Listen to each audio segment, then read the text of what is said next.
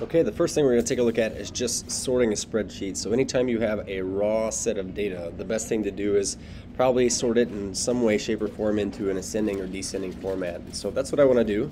I actually want to sort all of our data by age, and so we can see our columns here: age, mean reaction time, and mean reflex time. Because I want the mean reaction time and reflex time to sort with the age, I'm just going to click and drag around from the very first cell there in A2, where we have an age, all the way down to the bottom right of our data set here. So let me try this again. Just got to go a little more slowly.